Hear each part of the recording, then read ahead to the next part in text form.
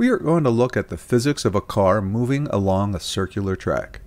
We will watch the action and analyze the forces from a vantage point directly behind the car. When the car is moving along a circle, there is an acceleration towards the center of the circle.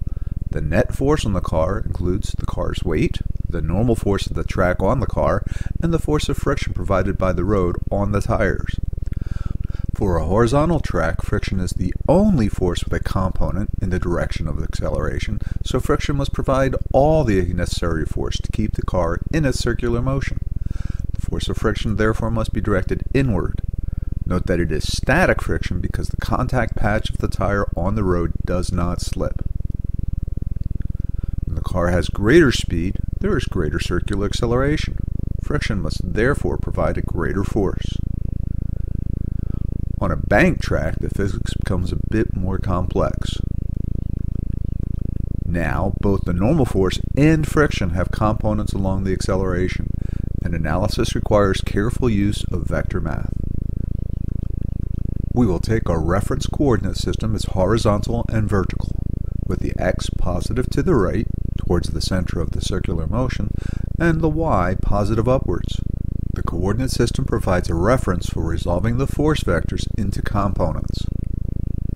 Basic vector analysis allows the determination of the vector components. Applying Newton's second law allows us to relate all force magnitudes to the mass and motion of the car. A bit of algebra and trigonometry allows us to obtain expressions for the normal force and the force of friction.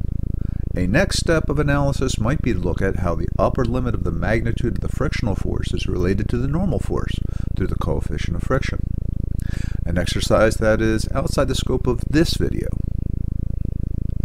When the bank angle is changed, the interplay between forces is also changed. For a given speed and circle radius, there is a sweet spot, a particular angle for which the required friction is actually zero. Increasing speed again requires friction to keep the car moving in a circle. Of course, there will be a steeper bank angle for the sweet spot for the higher speed.